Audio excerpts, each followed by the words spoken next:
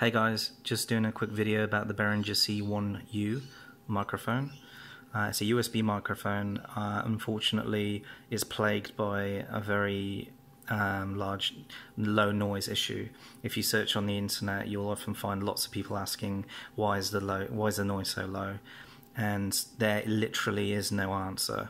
You know, I have done a lot of searching, and the best I have found, and I'll try not to be too sarcastic, but the best I have found are YouTube videos of people showing people how to turn up the volume in their volume mixer, and like, I don't even think that's worth making a video about. That's ridiculous.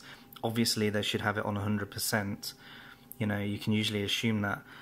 Anyway, I decided to have a look inside the microphone, and I actually did fix the problem. I'll show you what I did. So if you look on the back of the microphone, it has two small notches here and here. If you actually get a pair of pliers, put them inside the notches, like so,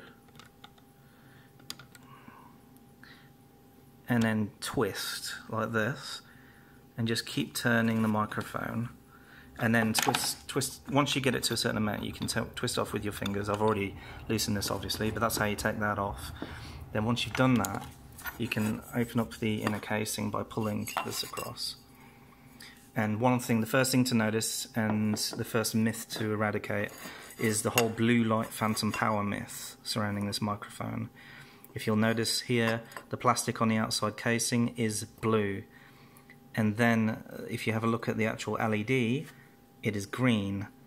As far as I'm concerned, I think this is the type of LED that can only output green, and that's going to be green light going through a blue filter, but it generally just makes it look like a darkish tinted green when it's turned on, and it'll only ever be that color no matter what type of power it's getting. It cannot do a blue, from what I can tell. Anyway, so that myth is gone. This is what I noticed when I opened it up. There was a lot of corrosion on the PCB. So on the main connectors over here, there was a lot of corrosion. What corrosion looks like is white oxidization, like a white sort of covering over the PCB and the connectors. To fix that, you need to get something called isopropyl alcohol.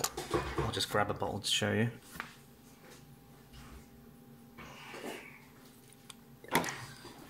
This is isopropyl alcohol. I'm sure there are a lot of other brands out there. This is 99.8% pure isopropyl alcohol. And all you do is just spray it onto the PCB, and then get a Q-tip or a cotton bud like this, and then just proceed to wipe the oxidation away off the PCB. Okay, I've already done the fix, so I won't be doing any soldering in this video, but I'll just point out what I did.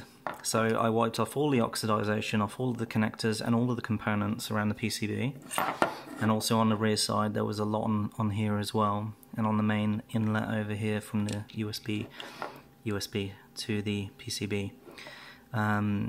Okay, and then another thing that I noticed on the PCB, if you look closely, if you see the resistors here, there wasn't a lot of solder on the main connectors on the resistor. This is, from what I can tell, is a type of a dual layered PCB, and there were contact points, solder points on the top as well as the bottom, and from what I could tell, a few of them, it was inconsistent. They might have had like some solder on the back, not enough on the left, some on the top, some not on the right. You know, so basically I just made it more consistent, and I added solder to the top pads of each resistor, and then I made sure that the solder on the back of each resistor and component was good as well. So that's another important thing I did.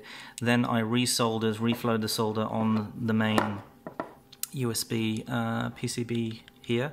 So this is where the actual USB connection from your PC connects to the PCB through here, and I just reflowed the solder around here and on the corresponding side there, and that is literally all I did, besides just putting some isopropyl alcohol into the connector here as well, just for the hell of it.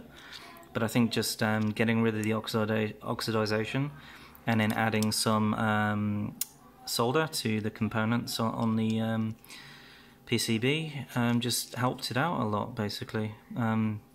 Maybe some of those resistors weren't correctly connected, and by doing that helped. Also, I noticed that here, these are the main cables coming from the microphone going to the PCB. The left one is connected to two devices, a capacitor and I think a transistor as well as a capacitor.